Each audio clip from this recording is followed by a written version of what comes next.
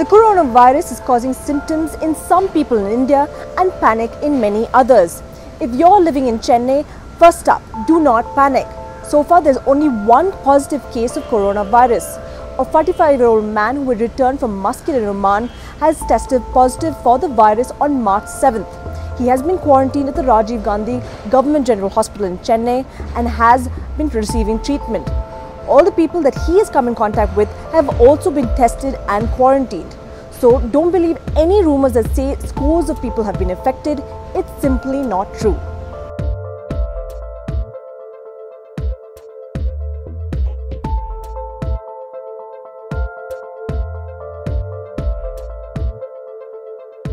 Coronavirus infection presents like any other viral respiratory infection: fever, cough, cold, breathlessness. So there is no way you can differentiate coronavirus from any other flu just by symptoms as such. The only way you can differentiate is by testing. And tests are done in government centers. But you have to remember, coronavirus does not come from air. It comes from another patient who has coronavirus. So you need to be in contact with somebody who has had a travel history, or you should have traveled abroad and come back. Visit a center and we'll be able to help you out. The mortality rate is very less. It's less than 2%. That means if you have this infection, there's a 98% chance of you surviving. In fact, only 75 to 85% patients will be at home. Only few of them need to be admitted to. But then the infectiousness is very, very high. If somebody has an infection, he will be spreading it to 2 to 3 people. That means 70% of the exposed can develop infection. That's the reason the numbers are becoming so high. It's the older people who have to be very careful, but they're going to be at home. So how are they going to get it? They're going to get it from you. So you will have a mild infection, you will carry it home, and you will probably give it to the older people and they may become sick. The youngest children are very immune. We don't know why it's happening. We have not had any mortality in less than 10 age group.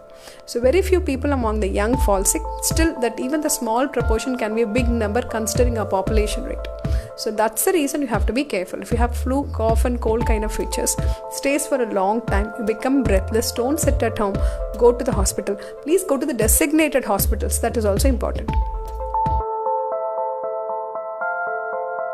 There is something called immunity. All of us have some kind of immunity to fight against infection. We call it innate immunity. That means it is generally against anything coming inside your body.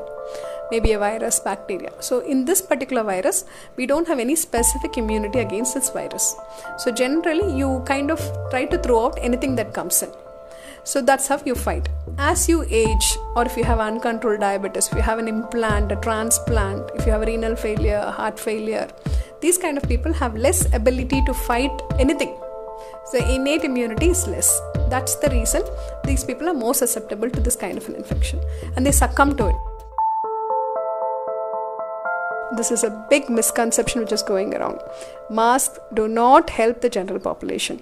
Masks have to be worn if you have the infection. If you have fever, cough and cold, you wear the mask so that you don't give the infection to the people next to you. And if you're taking care of somebody who has got fever, cough and cold, you wear it because just to an added protection. Masks are owned by healthcare people. If you're wearing a mask, it gives you a false sense of protection. You might touch your face and eyes after touching others, which may even increase the rate of infection. So there is no role for mask in general public. Don't buy and hold it. It is not going to help you. As of now, coronavirus testing can be done only in government hospitals. So Tamil Nadu government has given a list of 43 hospitals in Tamil Nadu, and throughout India there are several hospitals. So now the primary nodal center in Chennai is government Rajiv Gandhi General Hospital GH in Central. That's the nodal center. They've given a toll-free number. You don't even need to visit, because one thing which really helps is home self-isolation. Only if you're sick you need to be in the hospital. Otherwise you can stay at home. Majority of them get cured on its own. Like as I said, 98% of the people who develop the infection settle on its own. You don't require anything. We use your paracetamol or turmeric milk, whatever. Don't take anything. It settles on its own, like your regular flu. Like let's say if 100% people get it, 100 people get it, around 85 of them will be okay. They'll settle on their own. Some 15 will become sicker, requiring some hospital admission, some oxygen or something like that. And probably less than 5 will require ventilator or supportive care. And less than 2 is going to die. So as of now, this is not a major problem. Make sure you don't touch another person. For example, if you're traveling somewhere, the best thing you can do is maintain a meter distance from your next person, because unless somebody touches you or sneezes on your face or stays next to you and then coughs, it doesn't spread to you. It doesn't stay in the air for a longer time. It settles down on the ground and then it dies off. So if you're traveling out, make sure you may have a meter away. Don't touch surfaces again. Don't touch your face and mouth. Wash your hands frequently. Carry a sanitizer with you. That should do.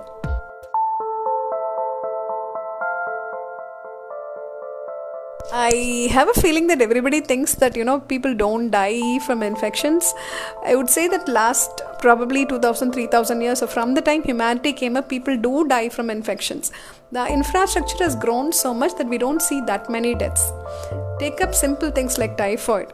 Now the mortality is less. If you say 50 years back, a lot of people were dying from typhoid. So in fact, all infections, somebody dies. Be it dengue or typhoid, even a flu, or even small viral illnesses. The proportion varies, and as the infection stays for a longer time, some of us develop immunity and the proportion of people dying even goes down further.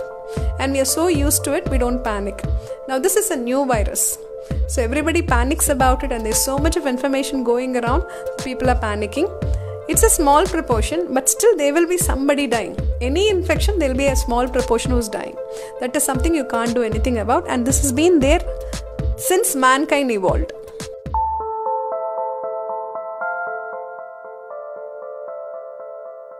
People keep thinking that eating chicken can be a problem, and it has started because people ate snakes. Well, we don't have any kind of information that these are true. This spreads through some mammals and peri-domesticated animals, and chicken is not a mammal. You can easily eat chicken and fish without getting hurt. And the problem is when things get hyped up, people panic. When they panic, they don't seek health care.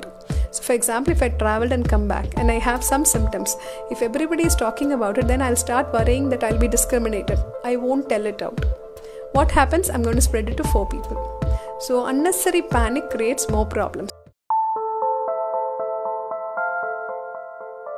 Asymptomatic infection rates are very less. So now China has released around 75,000 patients data. They don't have much of asymptomatic carriers. We still don't know clearly, but probably those who spreading infection will definitely have some symptoms. The symptoms may be very mild. That's the problem. You might have some sore throat, low-grade fever, which settles down in a day or 2. By then you will be spreading it, and the spread starts a day before your symptoms come out. That's why generally you say if you have an exposure, you get it by 5 to 6 days. That's why government says if you come from abroad in an area where this is endemic, stay at home for 2 weeks.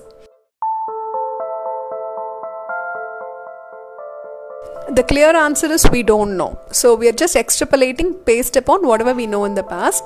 SARS started again in January, February, and settled down as the summer went in China. That's somewhere around April, May. And similarly, influenza in the northern hemispheres, once the summer starts in, it goes down. So based upon that, people are assuming that it should also go down once the summer comes in. But we really can't be sure because we don't know, because Ebola was in tropics and stayed for a longer period of time. So what I can tell you is, if it's going to be a hot environment, the virus does not stay in the surfaces for a longer time. Like for example, if somebody spits somewhere, if it's going to be a cold, wet environment, it can even stay till 6-7 hours. If it's going to be a hot summer, the moment it comes down, it dries up.